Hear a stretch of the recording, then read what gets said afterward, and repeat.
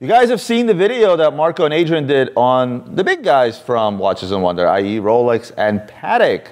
Well, today we're going to talk about the best of the rest, or perhaps the worst of the rest. But there's certainly other brands out there that took part in Watches and Wonder that we need to discuss in depth. What do you think, Marco? Looking forward to it. Best or worst of the rest? I think there's a lot of good releases. I think a lot of flops. Honestly speaking, I think Patek and Rolex probably were the two best brands in terms of releases this year. But we'll go through some of the Watches and Wonders. Let's back up to 𝗴𝗏𝗙𝗂𝗽. Now, that was released obviously prior to Watches and Wonders, but it's certainly worth a mention because I think they did some knockout stuff outside, surprisingly, of the Royal Oak line. Yeah, absolutely. So one thing that we had mentioned, we did a video recently on the Holy Trinity, which is probably one of my favorite videos that we ever did together.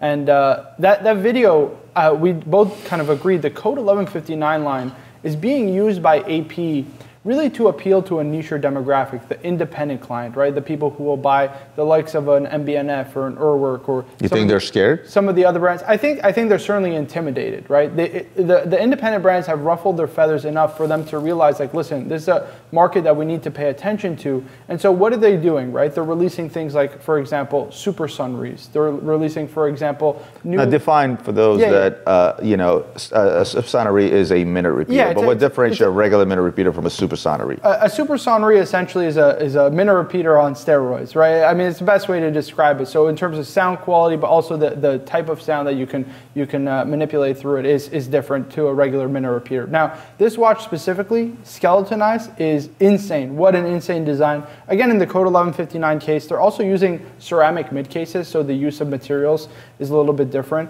Sort of that the Royal Oak sandwich, as we like to call it. Yeah, absolutely. So I think it's a little bit different, a little bit ingenious by 𝗴𝗏𝗙𝗂𝗽 to be using this line. They also came out with the Grand Comp. Now, hold on a second.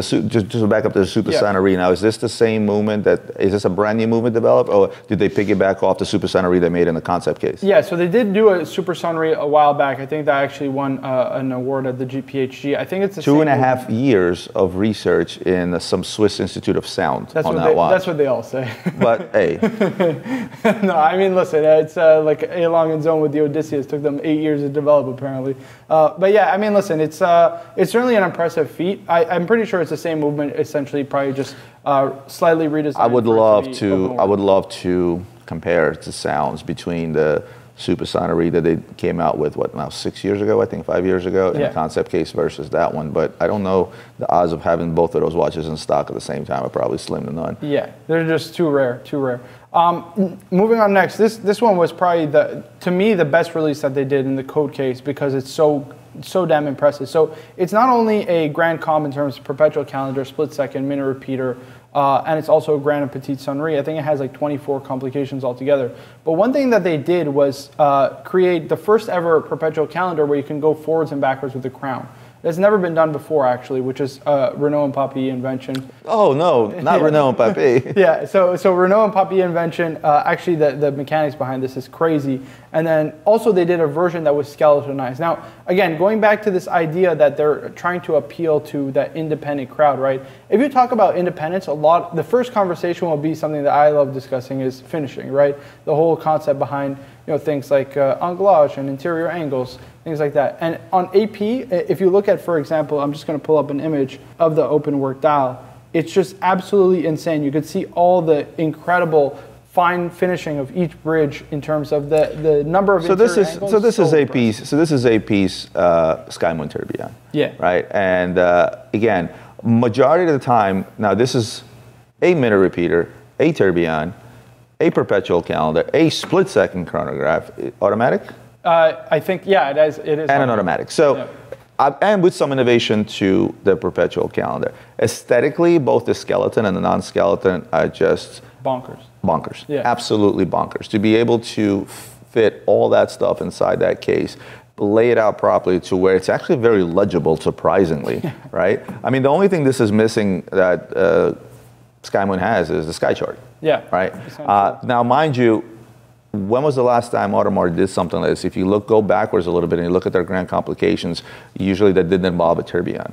Yeah. Now here, with the addition of a tourbillon, which complicates this even further, I think they absolutely knocked it out of the park. And I don't know if this is their way of saying, okay, well, we got all these independents doing this horological stuff, and people are starting to pay attention back to horology versus flex. I think this was a combination of that and also showing people just how big their dick is. I can't think of another company that can put something like that together today. I actually tend to agree with you. So one thing that we discussed, again, going back to that Holy Trinity video, is Audemars Piguet is so underrated for their watchmaking today because they have that Royal Oak silhouette, right? It's been done, so many different complications have been done in a Royal Oak. People tend to neglect just how good of a movement company they are. And so the whole Code 1159 is not only creating maybe a certain maturity in terms of the client that AP is going to target in terms of, you know, breadth of collector, not just the Royal Oak collector, but also creating that respect. People are coming back to realize, like, holy crap, this is Audemars Piguet. They're not playing around, kind of thing. But then the price tag also is not playing around. Yeah, I mean, listen, it's a one-of-a-kind grand complication. So yeah, you'd have to. I think what it is, you know, you have independents out there basically, you know, throwing smoke, going, hey, I just made a vertical tourbillon, or I just did this, or I just, you know, I managed to hold the power reserve consistently for 10 days. And Audemars Piguet simply says, oh yeah, hold my beer, you know, and then I can't think of an independent out there today that can make that watch. No, I don't think there's really any other than, I mean, short of Roubaix-Forsey, but even that would take them. But even Roubaix-Forsey, that would take Roubaix-Forsey 10 years. Yeah. It would take a long time for them to develop something like that. And here's the thing: is the flex here with Audemars Piguet from a business perspective is saying that, hey, we can actually afford to do this. Yeah. Right. Here we are. We sold a ton of stainless steel Royal Oaks on which we made a ton of money. Right, the company is doing extremely well. Our sales are just fine. We don't need to make a Royal Oak Grand Comp. We're going to make a Code 1159 Grand Comp to show you horology first and foremost, and that's what's front and center in this watch, and that's what I absolutely love about that watch. If somebody asked me today, would I take a offshore Grand Comp versus that, I would go with that. Yeah, I mean, it's a better looking watch. From a horological perspective, I think that's the one release that there's no other release out there that tops it. I actually I think it might be the best release. The skeletonized version specifically is probably my favorite release. The only other one is that kind of smoky skeletonized minute repeater perpetual from Patek. That one is really nice too. But I think I'd still go. It's not smoky. Because of the innovation. It's crystal. It's crystal dial. But it's like smoked. But crystal. that's not a tourbillon. Yeah. No, it is, I think, actually. No, that one is a retrograde perpetual tourbillon minute repeater, actually. I don't think so. Maybe not. Hold on, I have it on my Instagram. Hold on. In any case, what's it called? AP takes the cake for me at Watches and Wonders. Overall so far in 2023 with the release of the Grand Comp. It is. You're right. It is a minute repeater tourbillon. It's just a high tourbillon. Next watch. So next watch, so hot take. When this first came out, we actually discussed this. I said, I don't really like this. I told you right away, I love this watch. Yeah, you absolutely love this watch. And the more I saw videos of it, maybe it's the renderings, because again, when it comes to the Code 1159... Let's talk about the fact that we're talking about the new... Star Wheel. Yeah, the new Star Wheel from Audemars Piguet. The new Star Wheel. So when it was first released, I was like, I don't love it. The computer renderings didn't show it off properly, because one thing that I always say to people who hate on the Code 1159 is look at these in person, because there's one thing that's always neglected is the crystal effect, that three-dimensionality that the crystal brings. Three-dimensionality, is that a word? Ian, is that a word? It's a three-dimensionality? Yeah, must be. Three-dimensionality essentially to the Star Wheel complication. I didn't love the running seconds actually, but the more that I see it, it's nice to have some life to the dial. It's probably the one thing that I think took away from the old Star Wheels. And then you have Aventurine kind of backdrop. I actually think the more I see this, the more I absolutely love it. I love the history behind the Wandering Hours, dating all the way back to 16 or 1500, Pope John the 8th, the 5th, whoever he was, and the whole idea going from that to then the inspiration of the Wandering Hours, then the Wandering Hours inspiring an entire brand like 𝗏𝗏. Yeah. That particular complication is something that AP did first. I think they did it best, and they're still doing it best. I love the older pieces. We just got a platinum one, and yeah, that platinum with the crazy patina. with the red dial, it's absolutely insane. I love the new one. Hot take. That's a watch that I would personally buy for myself. Yeah, I mean, I don't see why not. It's an absolutely beautiful release. And again, I think it speaks to that demographic, right? That independent, that high horology kind of demographic. That's something different. Somebody who wants quirky, cool, different from maybe a certainly conversation piece, yeah. And the story behind the Wandering Hours. Me and you was one of the unboxings, I think, where we talked about the whole history of the Wandering Hours. What do you got next?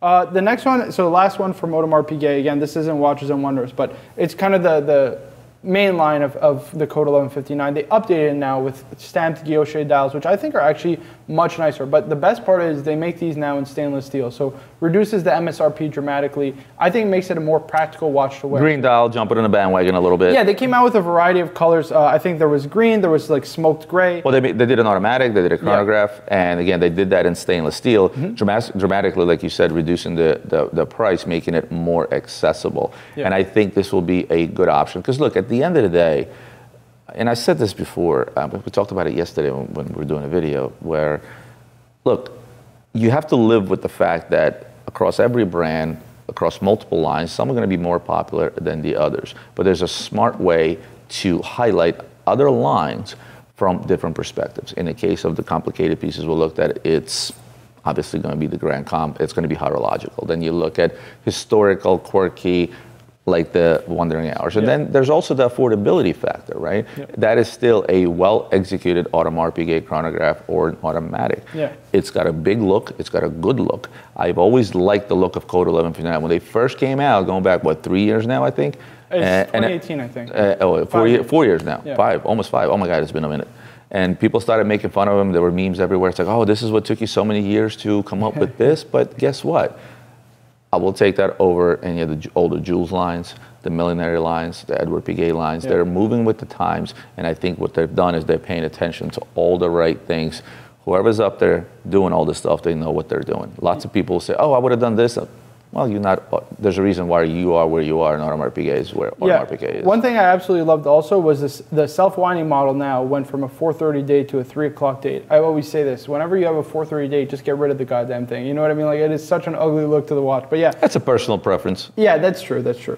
In terms of pricing, I mean, listen, for the three-hand model, you're paying 200 euros out the door, right? Which is, again, is it expensive? Probably, yeah, but it's in line with their offshore pricing chronograph. It's in line with pretty much every other major brand and their overall pricing for watches. So yeah, I think all things considered, having a steel case, very, very smart, very, very smart release from Audemars Piguet. Let's talk about what you called the carnage of the original Gerald Genta design, i.e. the IWC Engineer. I posted it on my Instagram. I actually was one of my favorite releases from IWC. It was the release for me because, again, go back into history. But I'm not you. You tend to dissect things under a microscope. I looked at the watch. I was on vacation at the time. I posted on my Instagram. I said, thank you so much for bringing back a classic. And then I started finding out details from you. And then I found out how much the watch costs. Yeah, I mean, listen, it's probably one of my most disappointing releases because I've been waiting for an IWC Ingenieur 1832 now for probably, I would say, going back even 3-4 years. I mean, I made a video. Since 12. Yeah. Since you were 12? Pretty much, yeah. So I even made a video last year talking about watches I'd like to be re-released, and the 1832 Ingenieur was one of them. They listened. I mean, not really, because the thing is the original Gerald Genta design does not have these crown guards, right? And I think even to bring it into the 21st century, I was like, listen, IWC, it's very simple. Like, you do the strap change system for your Flieger models, why not have also the strap change system for this? Now, to me, this release was very disappointing. For one, the price at $12,000 and then $14,000 for titanium. It's not in line with IWC's pricing. When you look at some of their pilot stuff that's sitting around that $10,000 price range. When you can get a Rolex Yachtmaster in titanium at retail for less than an IWC Ingenieur, there's a problem. To me, there's a problem because Rolex carries that kind of premium. IWC does not. So to me, this didn't make any sense at all. The pricing doesn't make sense. No integrated strap chain system. It's not faithful to the original design. I think they're releasing this to kind of test the market and say, okay, let's do a re-edition of the original like VC did with the 222. Again, I think that they could have had a knockout home run if they had just released the original. Like, I think this right here, with better materials, is just not as nice. Better materials, better movement, better bracelet. Again, when you look at take an old Rolex and compare it to the new Rolex, or an old AP compared to the new AP, you take the original 5402, the bracelet is flimsier, the dial is not as good a quality, will change color over time, which actually increases the value of the watch. So that's not a bad thing, right? The movement obviously is not the same, but look. Make it the same, and I will agree with you there. Make it an exact replica of what it was, with an improved movement, with an improved bracelet change system, if you will. And The crown guards don't bother me as much, but I don't think it's specifically the crown guards for you. It's just the fact that look, that whole Ingenieur AMG look is outdated. What I said on my Instagram is that the re-edition of the Ingenieur, especially the AMG collaborations and everything else by 𝗙𝗏𝗎 was a big flop. I think one of the reasons it was a big flop is because A, they're overproduced. They made too many variations. They made them in some crazy big sizes to keep up with the market. End result, so many produced ended up as a closeout on the market. I remember them trading brand new around 20 to 25 cents on a dollar. I was offered a deal in bulk, right? And this case in point, that closeout came out, got spread among 100 different gray market dealers. Prices went down, and you couldn't give away an IWC Ingenieur, which is a shame. Yeah. So here they are, finally revamping the one watch that is right up there with the Royal Oak, right up there with all the designs that Gerald Genta has done, to include the Nautilus. They change it. They made two versions. What I'm hoping not to see is, this was not a limited edition. It's a regular. What I'm hoping to see is that that's all they produce for the next 2 to 3 years. I don't want to see a chrono version of this. I don't want to see a perpetual calendar version of this. I don't want to see any versions of this. Is IWC is going to come out. But IWC, unfortunately, may have to do that. Now, if somebody's asking me out there, is this a buy? Is this something that I want? Look, if you want a piece of history, if you're happy with re-edition of this particular model, by all means. Is this something I would wear? Absolutely. But I just hope and pray that over the next 2 to 3 years, we don't start seeing as many iterations of this watch as they did with the last time they tried to do this. I think we're in complete agreement on this one. Next one was another disappointing one. I got to be honest. People were heaping praise on Vacheron Constantin for the releases. I'm a big fan of the brand. They're my favorite kind of in terms of serial production brand. And to be honest, I was kind of really disappointed by the release this year. I was happy. One of the things I mentioned is I was happy to see them bringing in retrograde into the overseas line. So they did the overseas blue dial with the retrograde moon phase. I absolutely love that. Again, interchangeable straps, bracelet, blah, blah, blah. The best-selling, most beautiful blue dial that's out there. I was excited about that. What I wasn't excited about is the fact that they just reused an old movement. Yeah, I mean, essentially you're repurposing a complication you've done time and again in an overseas case, right? To me, that's not, I don't see the vision. You know what I mean? I'm bored by this. I look at this and I'm just like, I've seen this before, even in the release of, for example, I think there's the Patrimony model with the salmon dial. Like same watch, salmon dial, slightly bigger, I think. Exactly, with the blue accents. Okay, it looks a little bit nicer, but first of all, the size is massive. It's a 42 millimeter. Here lies the problem. It's like you look at this and you're looking at Vacheron. Yeah. But the minute you look at a Rolex, or the minute you look at an AP, or something that's uber popular, something that's at the very, very top, and they're doing more or less the same thing, same movement, same complication, change the bezel, change the dial color, add a different complication into the watch, move the date to a different spot. It's really the same thing. The problem is, for a brand like Vacheron, or a brand that's not in those top 3, top 5, the minute they start doing the same thing that seemingly everybody else is doing, it doesn't work as well for them. Yeah. My expectation from Vacheron was, what I would have loved to see is scrap the entire existing overseas line and come up with a brand new one. Yeah. Something that's completely off the wall. Red dials, different materials. Green dials. Like discontinue give me production. ceramic. Give me something, right? Because the overseas is their Royal Oak. The overseas is their Rolex Submariner. You know what I mean? So with that said, got to talk about the Tourbillon. I was impressed by the Tourbillon. I liked it too. So, but before we talk about the Tourbillon, I think you made a very, very interesting point, and I completely agree. It's something that we've discussed before, right? Actually, I discussed it with Avi on a podcast where I said, essentially, I want them to discontinue all the current overseas line. Why? Because, first of all, they've been making it now since 2016. So 2016 to 2023, it's a long enough production span. We've seen these models. Discontinue them, cash in on the hype, and go and produce something else. Green dials, red dials, whatever the dial color is. Start something fresh. The way you do it, it's actually a very simple formula. You start off, first of all, we talked about this before as well. Your dress line, slim it down. There's too many. There's too many. There's way too many variations, way too many lines, quote unquote, or models that need to be completely slid down. They've done extremely well with historiques. Yeah. I was hoping to see a historique model this year. Yeah, the 222 in steel would have been phenomenal. 222 in steel would have done well in a bigger size. Yeah. Right? Because I think it's still a little bit small in the gold. Give me a historique release, and I literally was expecting just that. I was expecting a historiques in stainless steel, hopefully a little bit bigger. Yeah. Because that would have been my choice. I would have bought that for myself. And slim down the dressy line. Yeah. And the Vacheron overseas could have been a better approach. Remember the hype that happened surrounding the limited, was the Mount Everest overseas? Yeah. Give me this year with 3-4 brand new overseas Same type of limited editions.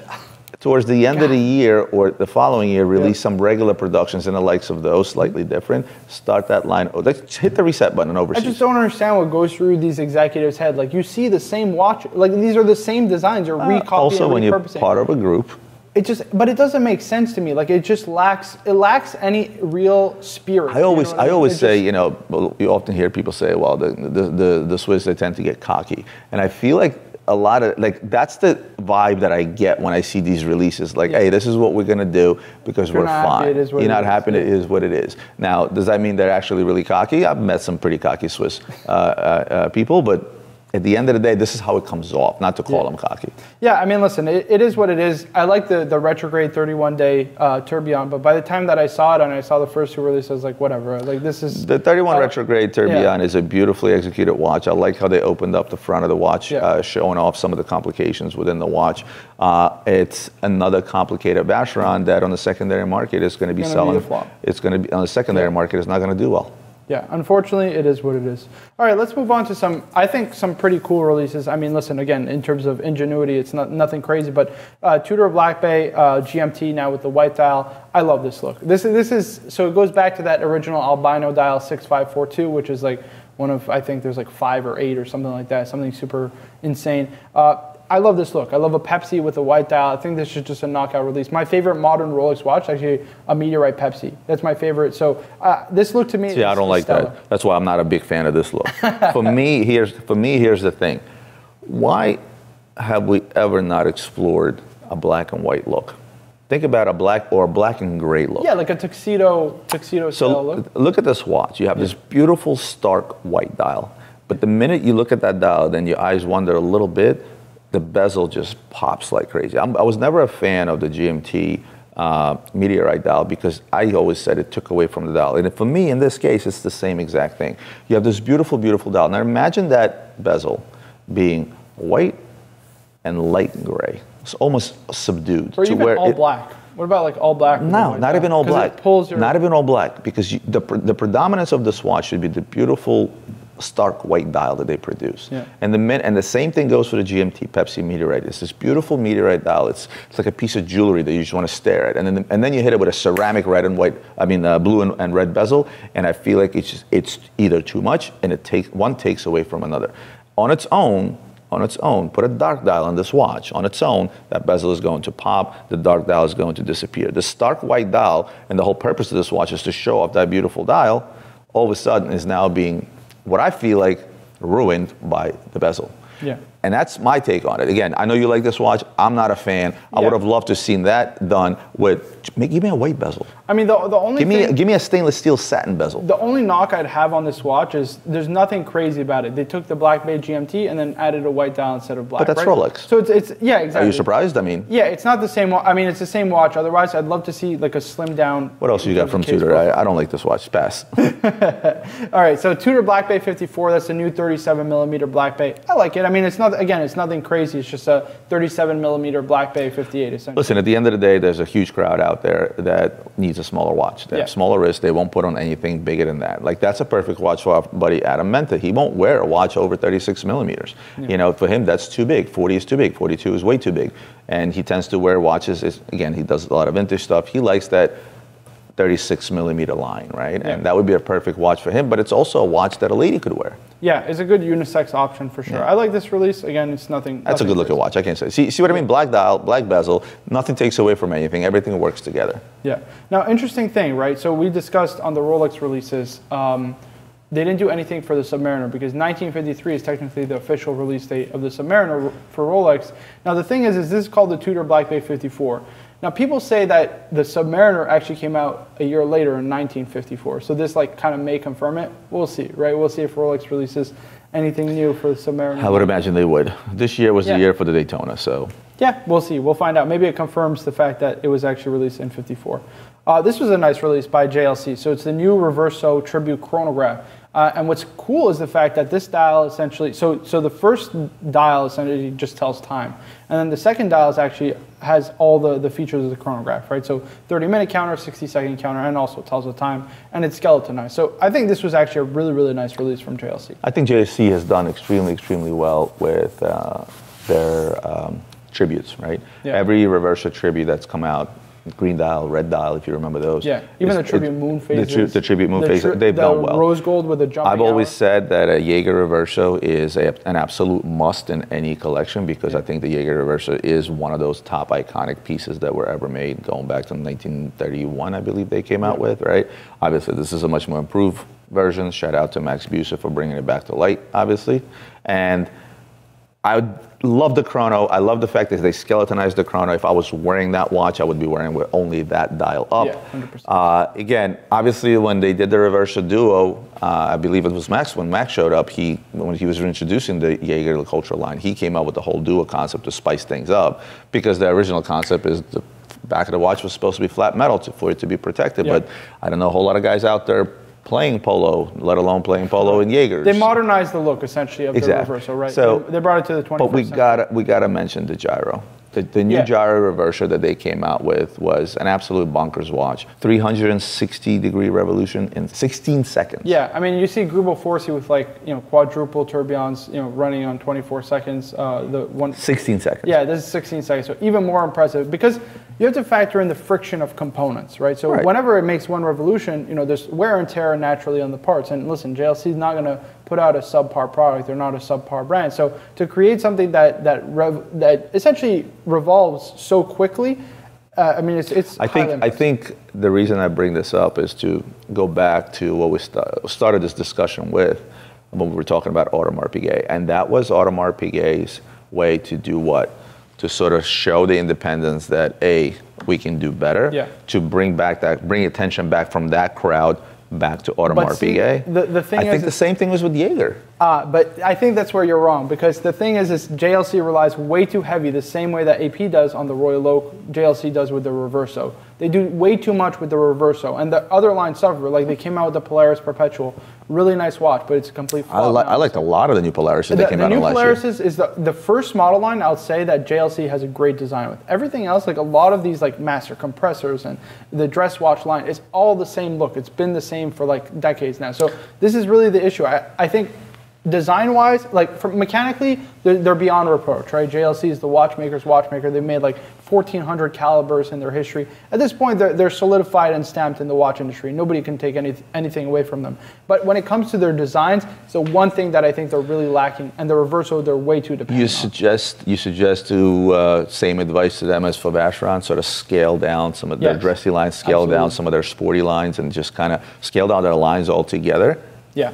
100%. I think that's the move, and that new gyro is still. It's sick. They came out even last year. They came out with a world time tourbillon that was also beautiful. Let's move on to another Richemont brand, Cartier. Cartier came out with the new... Can I just skip this really quickly? Cartier did a new Santos with a green dial. They jumped on a bandwagon. It's going to sell like hotcakes. End of conversation. Can we do that? Yeah, let's do that. Thank you. Right. Then there was also the Santos Dumont, which is actually pretty nice. I love that Dumont. You're not a fan of that Dumont. I absolutely love that. Did you see the rotor? It's like that old plane. I mean, whatever. That was one of my favorite picks. I absolutely love the look of that. And it's a nice size watch, too. So like... They released my biggest disappointment from Cartier is, God, I hate when they do this. They always release the best watches in like super limited quantity. So they did like a small tank on a bracelet in platinum, and they released it in like a limited edition of 100 pieces. So they're going to sell to the Wadecos and Ben Climbers of the world, and it's never going to actually hit the consumer markets. And we'll pick it up in a second. Don't worry. Yeah, but the issue is these brands, as much as they may have great watches, at the same time, nobody can buy them. You know what I mean? Because they always go to the same 100 clients every single year. But their money makers are going to be the stainless steel Santos. Their money makers were going back to the Roadsters, to the Ballon Blues, I get that, and it's steel sports models is what they sell. That's why they were number 2. I could say the same thing for Breguet. I can say the same thing with Blancpain for the 40 mil limited edition 50 fathoms models. There's so many Omega although they don't do it as much now with all their crazy limited editions. They do this so many times where they essentially sell to the same customers and never build up their customer base. But that's all I'll say on that. Now you just pulled up my pick from 𝗙𝗰𝗲𝗯𝗍, and the pick from 𝗙𝗰𝗲𝗯𝗍 is pretty obvious. Obviously, the Odysseus chrono. Yeah. Yes, please. Yes, please. Yes, please. Aesthetically, mechanically, horologically, collectability-wise, bracelet, everything for that watch for me just works. Yeah. The dial is absolutely gorgeous. Obviously, same finishes that you expect from 𝗙𝗰𝗲𝗯𝗍, same quality in terms of horologically and the way it works.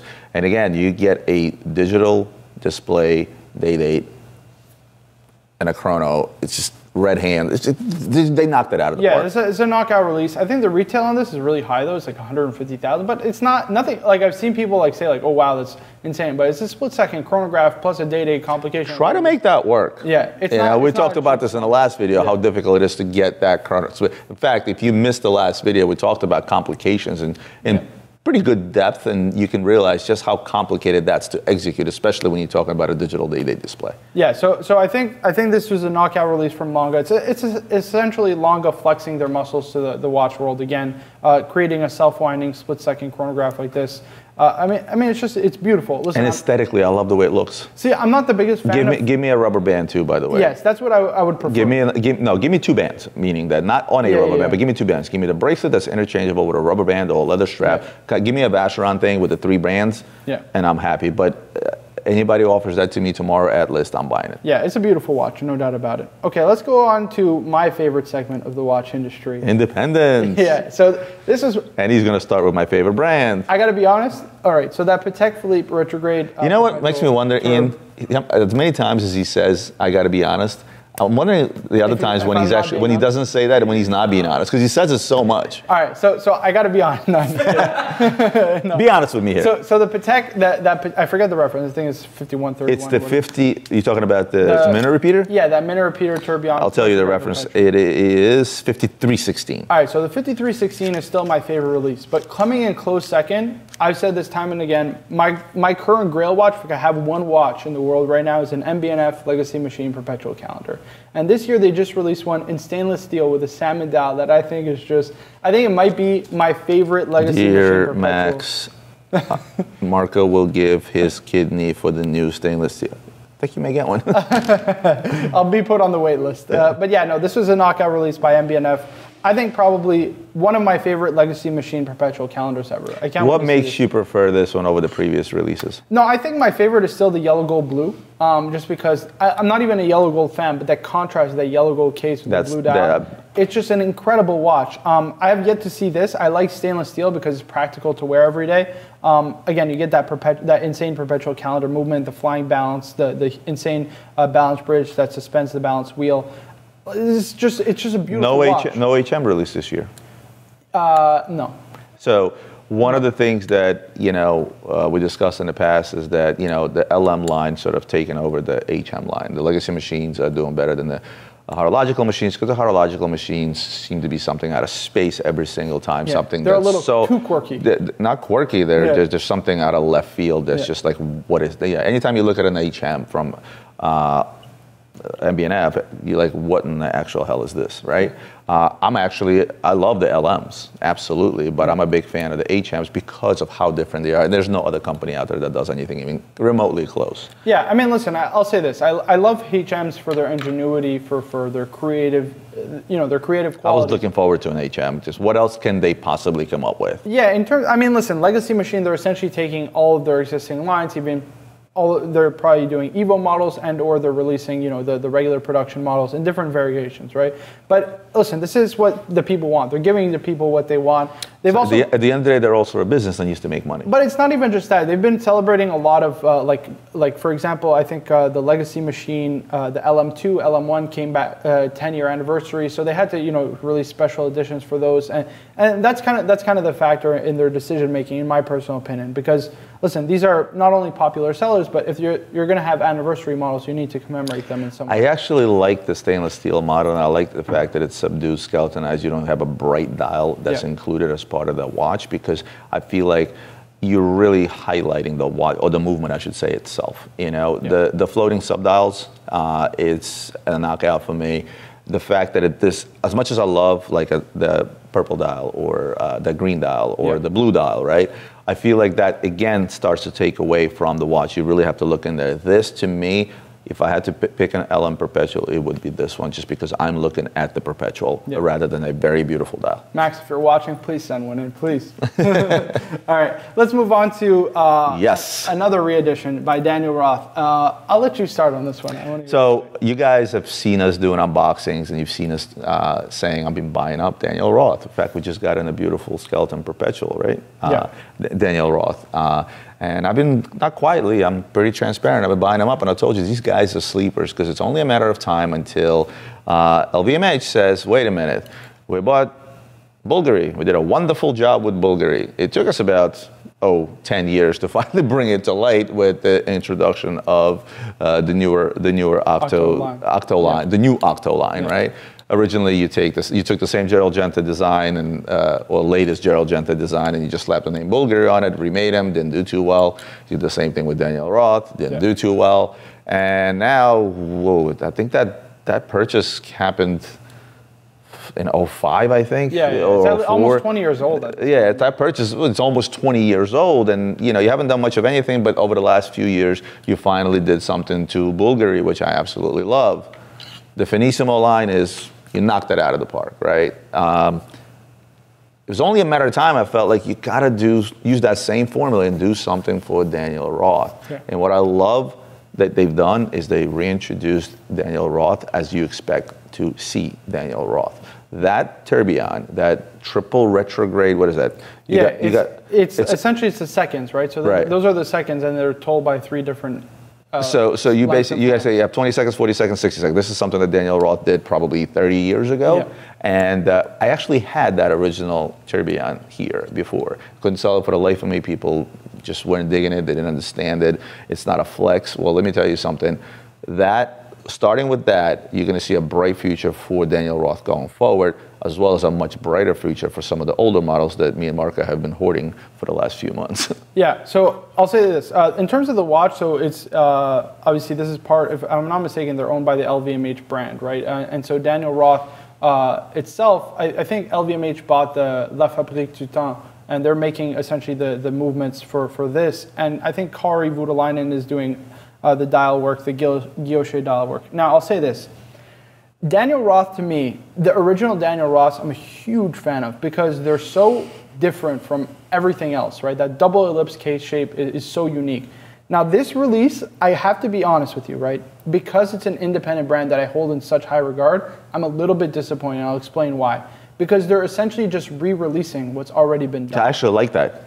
See, I disagree, because in the spirit of an independent, I would want them to do something new. Does that make sense? Like, I don't want to see what I've already seen before. To me, if you're going to ask me, do I want the master's work or do I want LVMH's work? I'm going to go for the master's work, right? I think it makes old Daniel Roth even that much more collectible, because their next releases are going to be like the spring case perpetuals, things like that. At least that's what they're rumored to be releasing next. So they're just essentially re-releasing. Spring case are a pain in the ass. If you don't know how to properly open one of those cases, you can be there for an hour trying to. It's actually very simple, but you really have to know how to open them. If you don't, we had a client on the phone on FaceTime that could not get one open for the life of him. And I don't know if it was a perpetual, but it was a spring case from them. Oh my God, it was a nightmare. So that's and I couldn't explain it to the guy because I need to watch in my hand. Yeah, it's a tough one. But yeah, listen, I think the watch is a beautiful watch. It's definitely an upgrade, I think, to maybe the older ones in terms of like visual looks to it.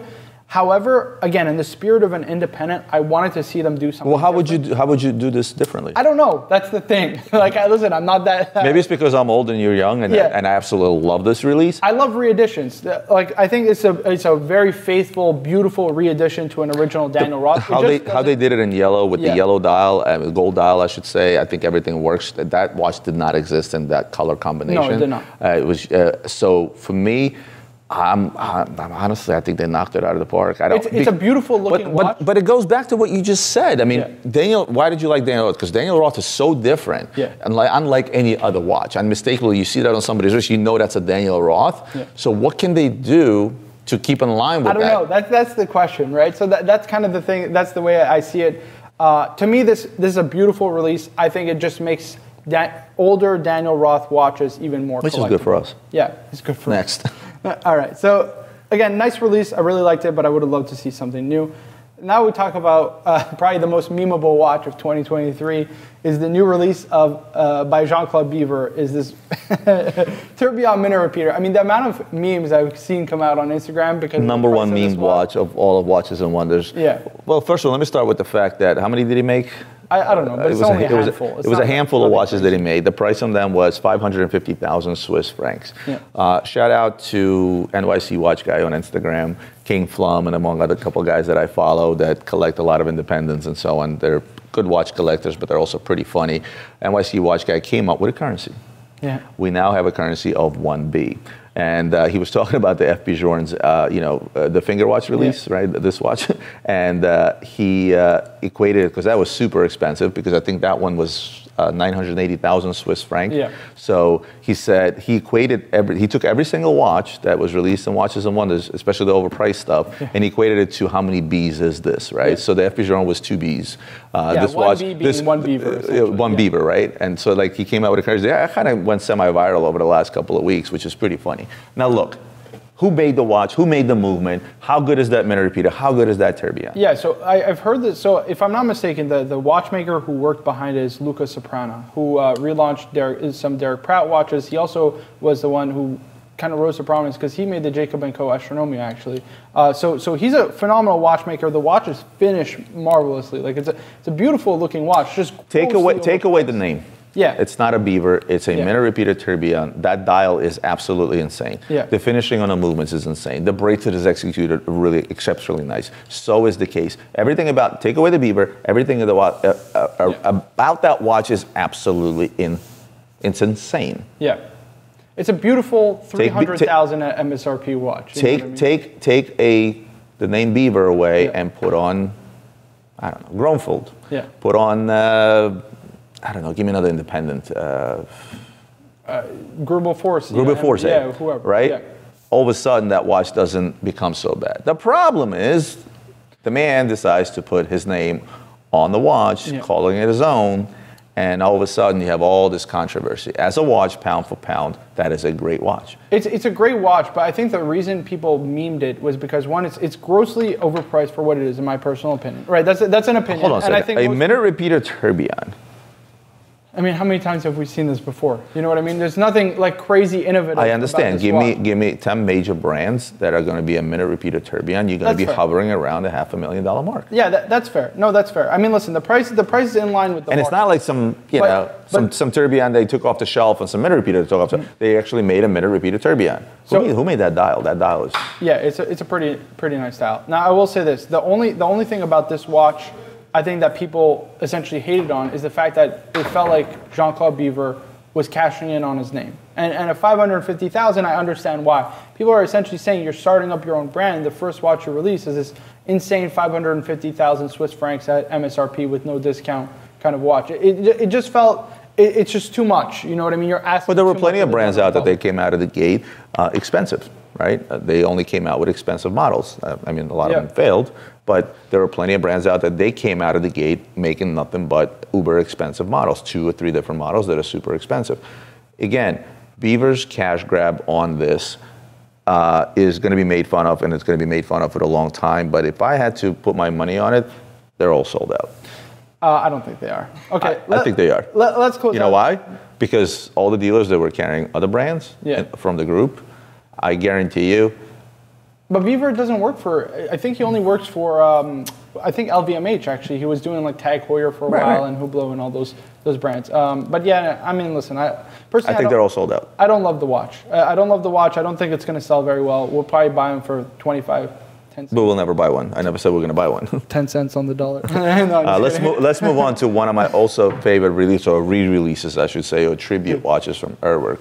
This is the UR, what do they call it this time? The UR 102, I think. 102, which is basically a reissue, a modern take on things, and affordable. A watch that comes in at a retail price just under $30,000. 𝗏𝗏𝗏𝗏s are expensive, you know, in terms of retail. I actually requested one of those. There's a wait line for quite a few people that want one. They're all sold out officially. And for me, like the PVD, but still prefer the titanium brush finished with the blue retrograde window, I should call it. I think it was a wonderful thing that 𝗙𝗿𝗲𝗄 has done, simply because they sort of stepped back, got away from the cubes, as I call them, right? Yeah. Or the wandering hours, and they went back to their roots, to where they didn't have the cubes, where they did something that was completely different. In fact, there's a few watches that were out there, like the ones that got away, like the 𝗴𝗿𝗲𝗆 Antigua and things like that, stupid cheap. If you remember some of their first prototype, all they had the round case and just one little window. Oh man! Somebody offered me that watch for $13,000 and I turned it down. I wish I had that watch back, right? Bro, that's a bad one. I know. That's a bad one. I know, but look, at the end of the day, we buy and we sell watches. We don't collect them, we sell them, right? So, but this re-release is something that there's very, very few watches that come out at Watches and Wonder or Basel show back in the day that would tell me, oh, I want that and I'm willing to pay list. I'm not going to wait for this to come out on the secondary to buy cheaper. This is one of those watches. Yeah, I actually completely agree. I agree that I prefer the brushed titanium look. I like the fact that 𝗿𝗏 kind of went back to their roots for the 25th anniversary of the brand. I think this is, listen, I'll be honest with you, I didn't know the MSRP was 30,000 or whatever it may 28 Swiss franc. I think that this is a very, very reasonable release. I'll be honest, I look at this. He's being honest again. Ian, you get this? He's being super honest again. It's a nice watch. I'm not blown away by it, but it's a nice release. And but that's the thing, is that this watch wasn't meant to blow you away. Yeah, it's a nice anniversary piece. It's a re-edition. It's a nice anniversary piece. Yeah. And again, it wasn't meant to blow you away. It was just meant for somebody to actually really like it. And it's so cool that, you know, a watch that seemingly back when they first started, nobody was paying attention to. Everybody wanted that cube system, the same thing they saw on the Opus 5. Yeah. And people that have been paid, and now all of a sudden it gets reintroduced 25 years later almost. People love it. And people love it. That goes to say something about design becoming somewhat timeless, right? And that's really the goal, because there's some watches out there that were made 25 years ago that no watch collector would be caught dead putting on their wrist because it's just so outdated, like an old pair of shoes. But this, to me, knocked it out of the park. Love that watch. Yeah, absolutely. What else you got? That's it. Okay, so 2023. I would just like to note that, again, this was the best and the worst of the rest, right? Yeah. Not exactly the best of the rest. We just wanted to highlight other things outside of Rolex, outside of Patek. As you all have heard on a multiple occasion, Marco was very honest throughout this entire video, to be honest with you. But we want to thank you guys for tuning in. Again, as always, like, comment, share, subscribe. If you got any questions for Marco personally, hit him on his DM, on his Instagram. He's always happy to talk watches, especially if you guys are gonna talk about finishes and horological feats and things of that nature. He absolutely loves that stuff. So do I. But in either case, like, comment, share, subscribe, and we'll see you guys on the next one.